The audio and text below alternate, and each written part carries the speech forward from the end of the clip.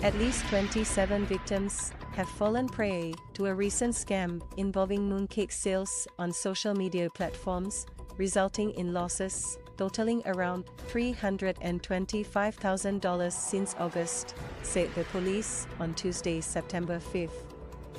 The scam involved fraudulent mooncake sales on social media platforms such as Facebook and Instagram, and the police provided details to help the public avoid falling victim to these schemes.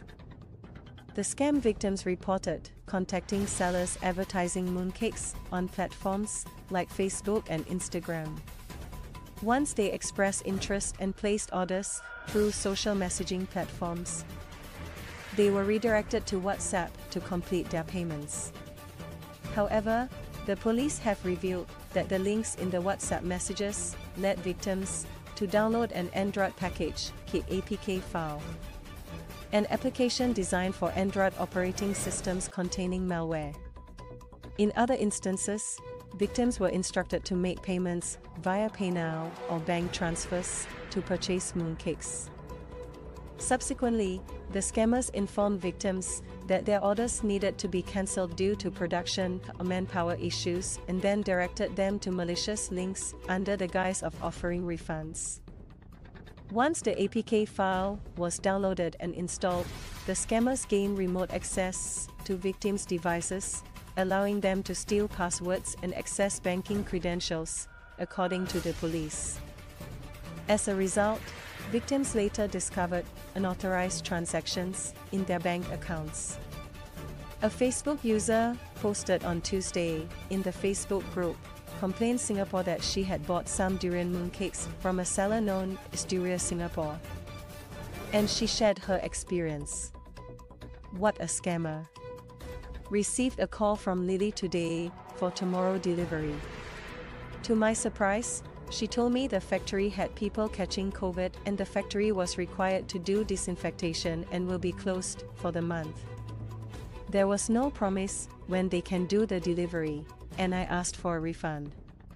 According to the user, the problem arose when the seller required her to download an app to process the refund, but is available only on Android phones. She stated, "I'm an iPhone user, so it couldn't be done." Lily mentioned that she was going to check for me. On the next day, she deleted all the messages she had sent and blocked me. She even blocked me on Facebook Messenger. The user called for others to be aware when making purchases from Facebook merchants, to protect against falling victim to such scams. The police advised taking several precautionary measures.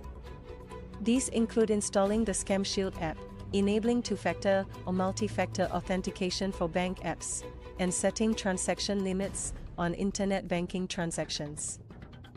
Additionally, it is important to ensure that devices have updated antivirus/anti-malware applications and to disable the Install Unknown app or Unknown Sources phone settings.